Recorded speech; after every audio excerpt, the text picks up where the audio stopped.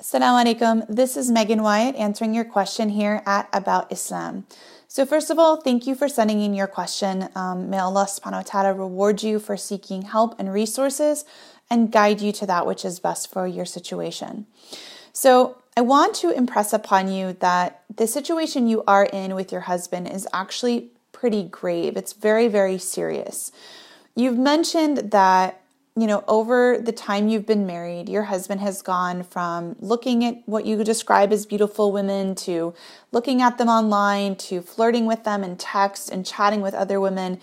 And now things have escalated to the point where he's saying to you outright that he wants to go and commit zina, rather adultery, as a married man with another woman outside of marriage. And you're in a situation where you've said, okay. So I know that you've expressed that you feel that you're helpless, that there's nothing else that you can do, but I'm here to say that that is actually not the case. So on the one hand, you're a victim of your husband's choices. You don't get to control what he does, how he spends his time, who he's talking to. Those aren't things within your control. What is within your control, which will produce options for you, is what you are willing to tolerate and how you will tolerate it. So in the case of someone like your husband, where there's a series of behaviors that are going on and on and on, and they're dominating his life, they're impacting his life negatively, and he's not able to stop. Despite the fact that, you've mentioned him being what you've described as an orthodox man, a man who prays his 5 prayers daily, someone who, seeks to fulfill the commandments of Islam itself, you find yourself in a situation with him where a behavior that is haram and repetitive is dominating his life. So oftentimes we would describe that kind of behavior as one that is some form of an addiction. And when it comes to an addict, someone who cannot stop their behaviors, someone whose life is dominated by them, someone who's living a double life, a secret life, one that will have a negative impact on themselves and especially the people around them, one of the things that will allow that to continue is that it flourishes in some form of secrecy and that the individual doesn't face the consequences of their choices. So initially, when you were arguing with him, when you were, trying to get him to stop, that argument was actually a consequence. He, would have to deal with his wife who's upset, his wife who has caught him, his wife who knows what's going on, and have to try to find a way to deal with that. And of course, he probably fought back or defended himself, or maybe even, I don't know, sometimes in situations like this, people say you're lying, or what you saw isn't right, or how dare you look at my phone or look at my search history, and they try to sort of flip the tables and blame their spouse. The reality is that unless there are consequences for him, the situation is going to continue and it's most likely going to get even worse. And that is not something that you would want for the man that you say that you love. So there has to be a consequence for him in order for him to recognize that what he's doing is destructive, it's unhealthy, it's not normal, and he needs serious help.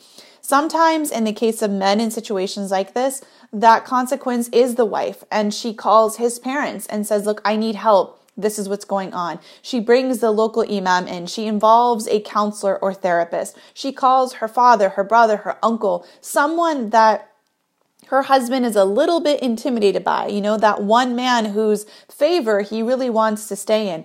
And she brings them into the conversation. And you might be thinking, but isn't that, revealing the sins of my husband to other people? It is, but that becomes a necessity when their behavior is destructive, repetitive, an addiction that is destroying their dunya and their akhirah. So let's face it, there are boundaries in Islam, and sometimes there has to be that person that brings the boundary to the individual. Those boundaries are the rahmah, they are the mercy. Those boundaries, those consequences are what gives a person the chance to turn their life around and to make tawbah. Sometimes it is Allah subhanahu wa ta'ala that will bring a person to rock bottom, that something tragic will happen to wake them up out of their sin, to wake them up out of their pattern. And other times, it is that individual that Allah subhanahu wa ta'ala sends into their life to be that person that shakes them and that wakes them up. And that is the person that you are being called to be.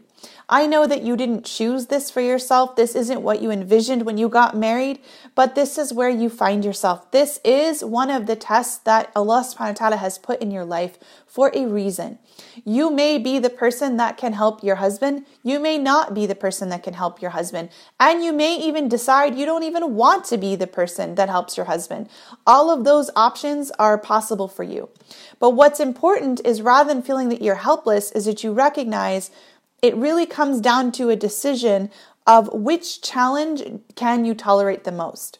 So on the one hand, you have how things have been going, looking at your message as you've described in your email, where things are better right now because you're not fighting with him. Instead, the whole phrase, if you can't beat him, join him, has become your life. You're now letting your husband talk about his fantasies, show you the women he's looking at and he's talking to, and he's even openly telling you, now I'm going to go commit adultery with another woman. And you've described your heart as stone cold. You're there like a friend, is what you've said, like somebody who's, joining in on his his adventures, basically. But you're not his buddy and you're not his friend, you're his wife.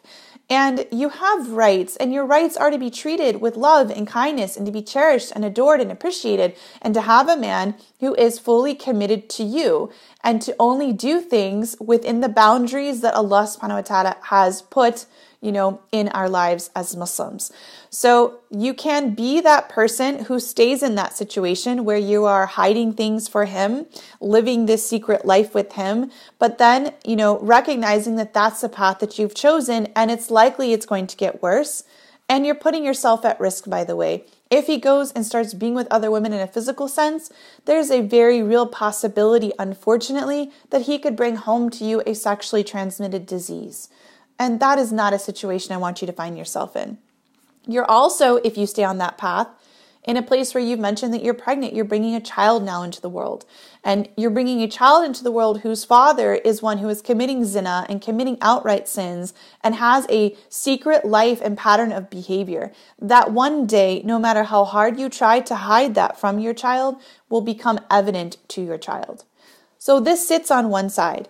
And then on the other side sits that you will have to stand up to him, to advocate for yourself, your rights, your child, which is going to be born soon, and that you want a real man to step in, that he needs to get help, that you bring in other people. A massive intervention is staged, and he is supported in order to heal from these, bad behaviors and choices that he is making over and over again.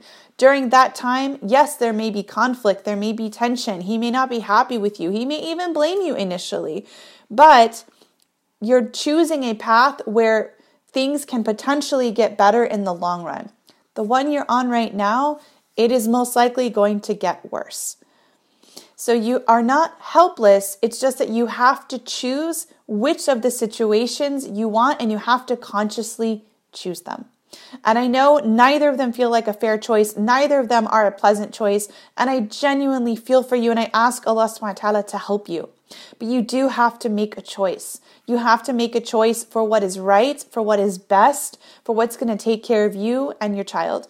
And I'll leave you with a final thought. To love someone truly, to truly love another human being, is to want what's best for them. So when we say, we love someone fi sabilillah, we love them for the sake of Allah, right?